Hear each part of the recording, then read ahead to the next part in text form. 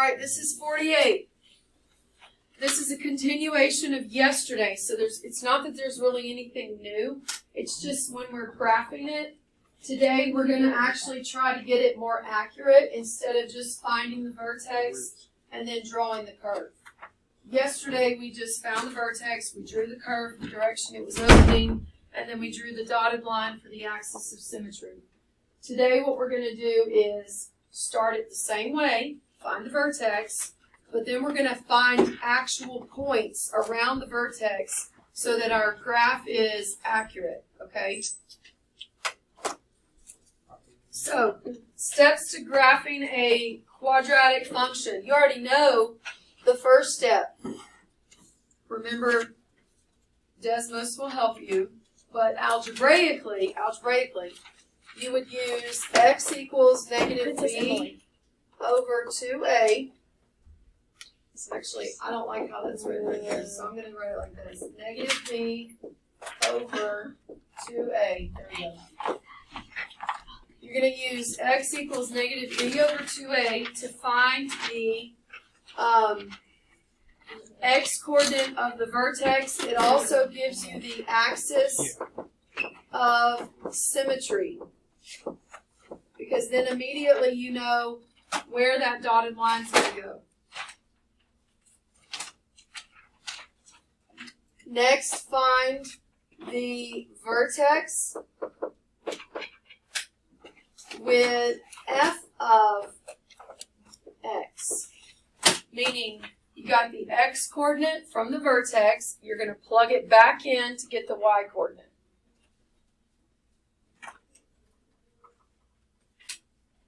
Then you'll use the vertex as the middle point of your curve, and then we'll find 2 points above or below, either one.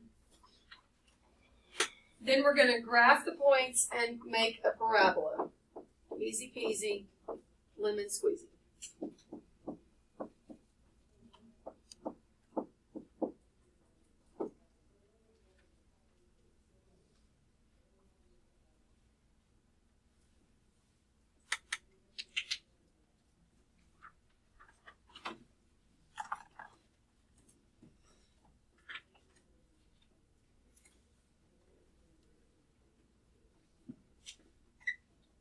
Good?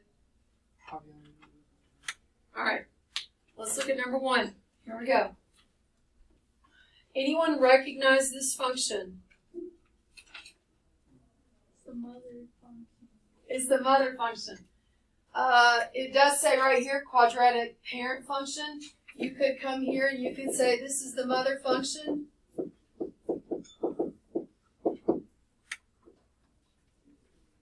Meaning this is the parabola in its most simple form. You should not be on Desmos right now. You should not be on your Chromebook. You should just be writing, right?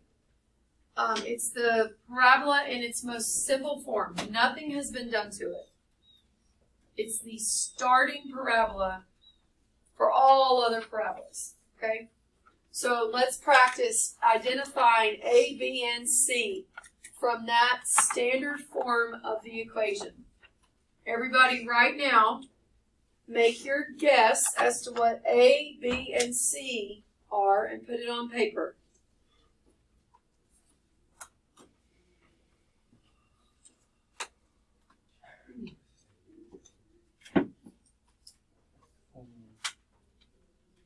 What did you say A is?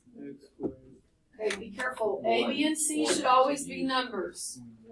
A is going to be the coefficient of x squared, okay? Not x squared. So it'd be 1. There's an understood 1 right there. What's B? 0. What's C? 0. Very good. So another way to write this, if you need to see it this way, you may not, but if you need to, you can write it like this. To understand why B is 0, why C is 0. So A, B, and C, we've got them 1, 0, 0. I need you to tell me, or I need you to start finding the x-coordinate of the vertex using our formula. What was the formula? Negative b 2a. Negative b over 2a. let's just come over here to do it. So x equals negative b over 2a.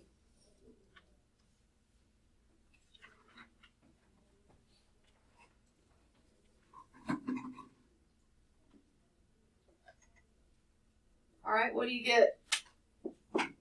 X equals 0. Negative 0 over 2 times 1, so you get 0. So the x coordinate of the vertex is 0. How do I get the y coordinate?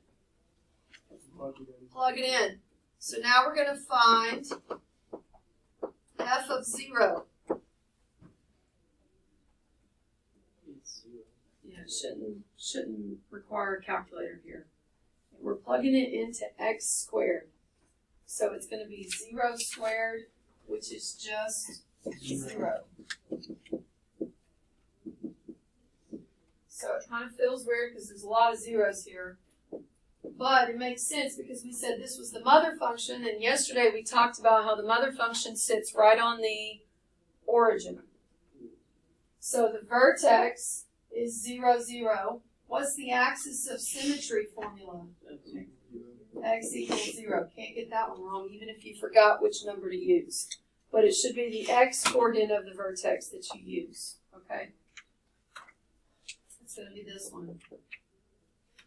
Just another way, like vertex has an x in it. Axis has an x in it. So just use that to remind you it's the x coordinate. So everything we've done so far is the same as yesterday. Here's the new part where we're going to take our time and actually try to graph this accurately.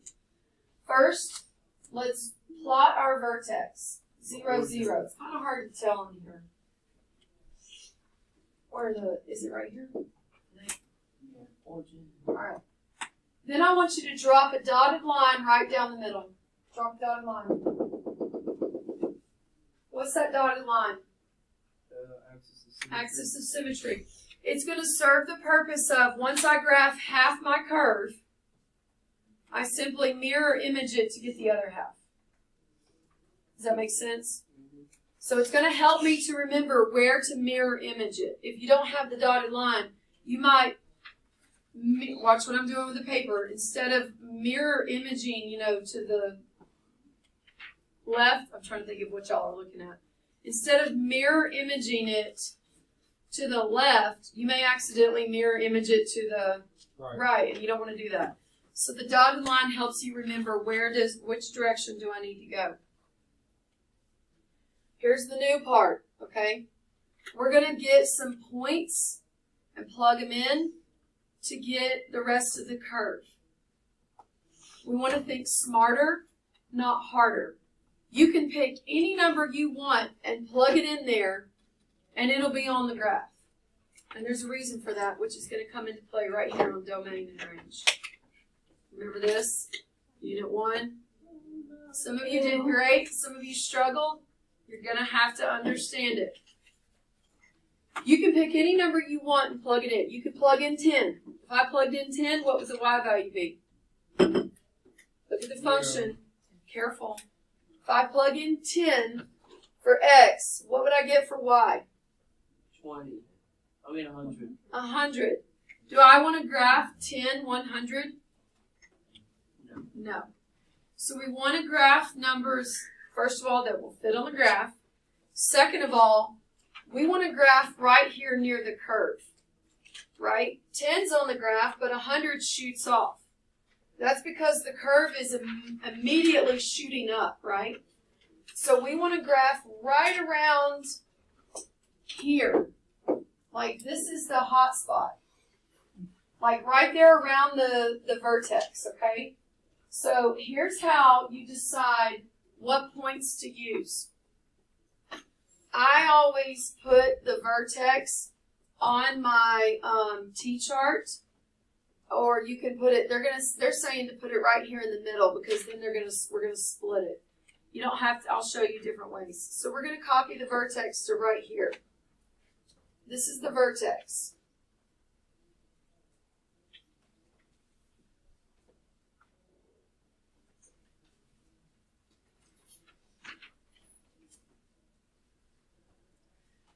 Now we're going to count up from the x value. So what would go here? 1. 1. What would go here? 1. 2. Plug it in. Find the y values. Plug 1 in. Don't forget, this is a function. Plug 1 in. What do you get?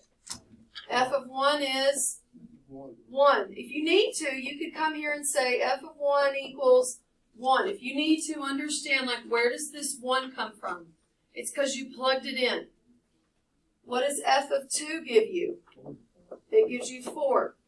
So we're going to plot those points. We're going to plot 1, 1, and 2, 4. 1, 1, 2, 4. There's half my curve. Now, there's 2 ways to get the other half. The easiest way is to recognize it's going to go to the other side of the dotted line, right? Here's what I like to do. I like to count how many spaces to the dotted line, and then I count past it. So watch. 2 spaces to it, 2 spaces past it. So it's going to go here. 1 space to it, so 1 space past it. So that one's there. Now, does this one get reflected?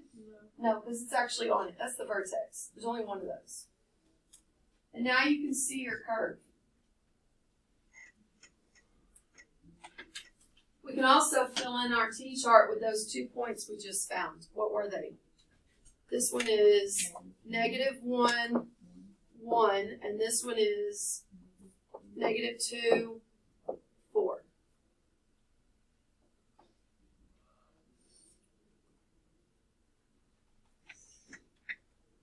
So I feel like let's take one little note here, and I'm going to change colors so it sticks out. These 2 numbers came from counting, I hate to say from again, from the x value of vertex. The x value of the vertex, and then we counted. So the x value was 0, we counted 1, 2. If the x value had been 4, we would have written, if it had been 4, we would have written 5, 6, or go the other direction, 3, 2. I like to go towards 0 because the numbers are smaller, by the way. If it had been 5, what numbers would you use? 6 and 7, or, count down, 4 and 3. Stay on the other side of that number. Let's try again. If it were 8, right? 2 hands. 2 hands. If it were 8, you could do 9, 10, but that's really big numbers. Or you could do 7, 6. You see what I'm doing? So you're always counting from the x value of the vertex, and I always count towards the 0 because the numbers are smaller. You don't have to. You can go the other way. If you just like to go up every time, that's fine. One last thing, and this is old news, but it's been a while, and some of you really struggled with it. Domain and range. Now, I have good news and I have bad news. Which one do you want first? Bad. Bad? You're going to have to read the range. The bad news is you have to read the range. The good news, the domain on every single quadratic, you know what it is? What was the fancy phrase for that, though? It was... And beyond. 3 words. Point of origin. Hangman. Bagu. Remember, the question was, when you have a quadratic, the domain will always be, and I'm trying to get you to answer it. Look at the picture. The domain is the x values covered by the graph. T. T. T. What? A.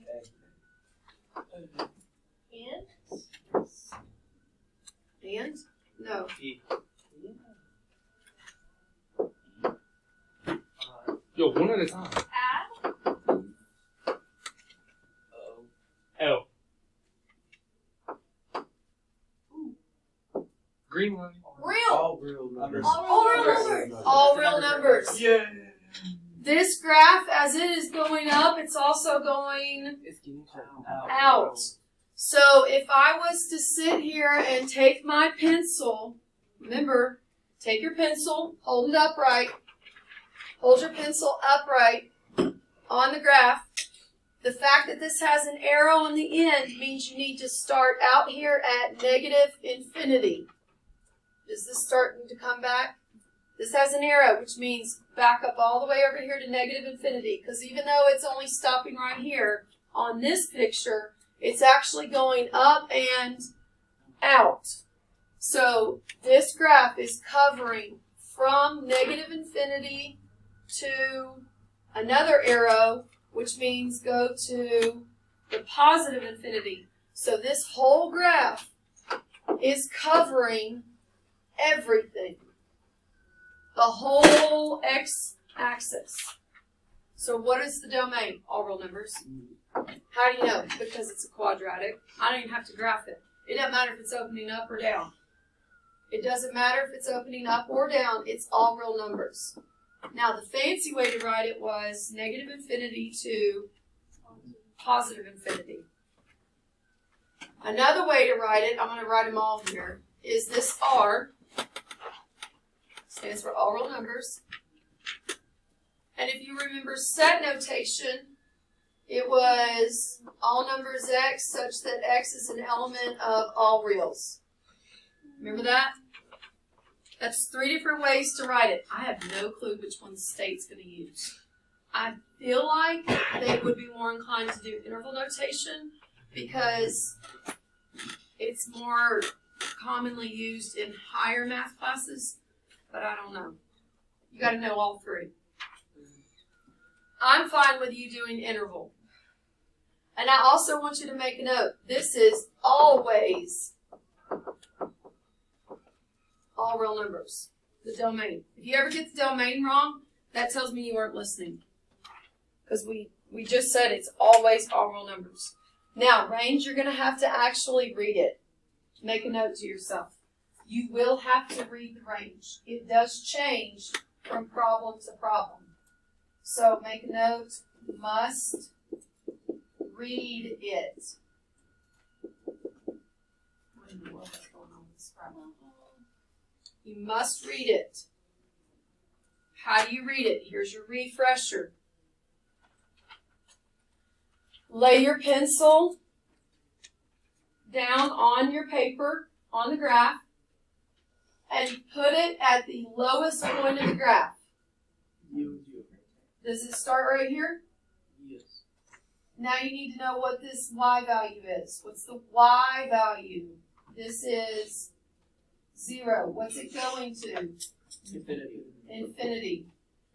So the range is 0 to infinity. Now remember, is it touching 0? Yeah, the vertex is sitting right on it. So what goes here? Bracket. Yeah. Now, that's one way to write it. Here's the other way to write it. All values for y such that y is greater than or equal to 0. That's another way to write it. I'm fine with you doing interval notation. So while this is a headache, I know some of you are like, I really wish that never came up again. That is in all future math classes except for geometry, by the way. Domain is the same answer every time. So you should get half of it right if you're listening. Range is the only one you got to be careful. Now, if it were opening down, right, then it would have been, so imagine it opening down. It would have been coming from the bottom, which is negative infinity, and then we would find where it caps off up at the vertex, right? All right, let's go to the back and let's do the next one. Yep. Go ahead and start it. Label ABC. Find your x coordinate of the vertex using negative b over 2a. Then find the y coordinate. Then state the axis of symmetry. So that's old stuff. That's everything from yesterday. Go ahead and do it. What would you say A, B, and C are? 1, 0, -4. B is what? 0, 0. Did you get it? -4. And -4.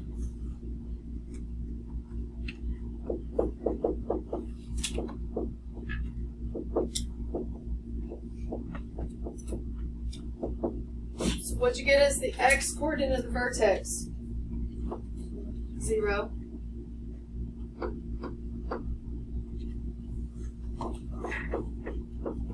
What you get is the y coordinate. -4.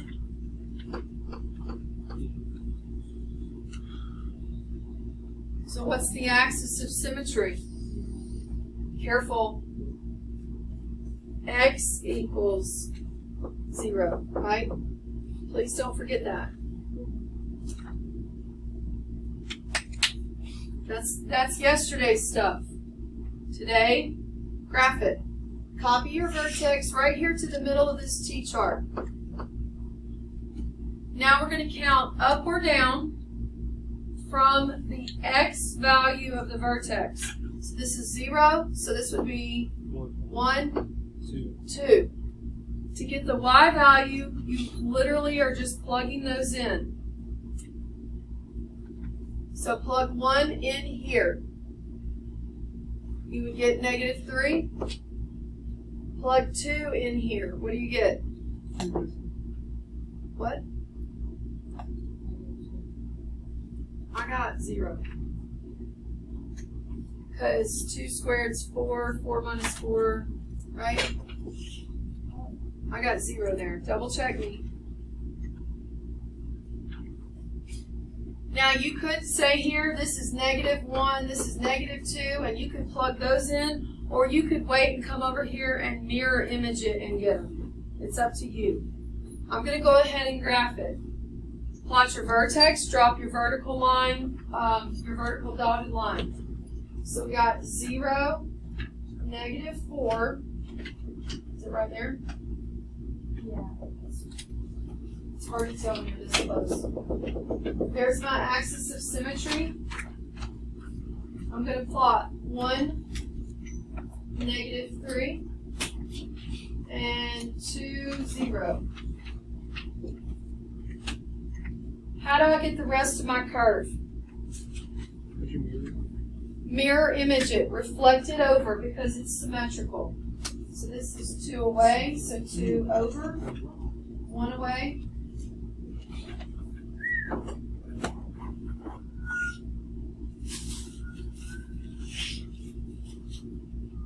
Then you can read the y value from those points.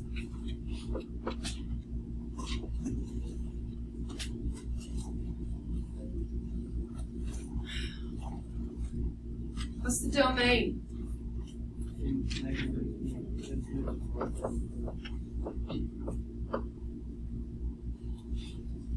Now, range, you have to stop and think, right?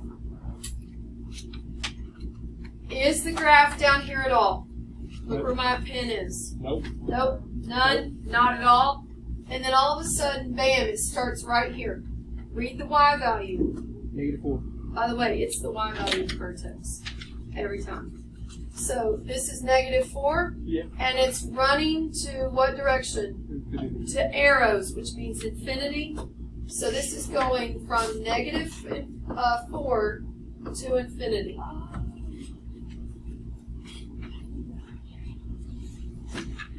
I do want you to write something that has not happened yet. Do you notice this had a 0 in the y value and this had a 0 in the y value? Do you notice those are right here? Do you remember what we said those are called? Oh, Close. It's the x-intercept. I want you to just label, draw an arrow, and say that these are the x-intercepts. Sometimes you see them as you're graphing it.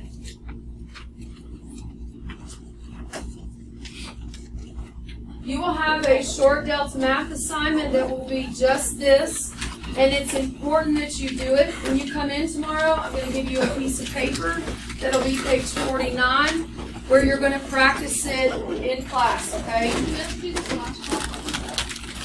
I'd like you to, but I mean, have y'all already done it? Y'all probably didn't have time to do that.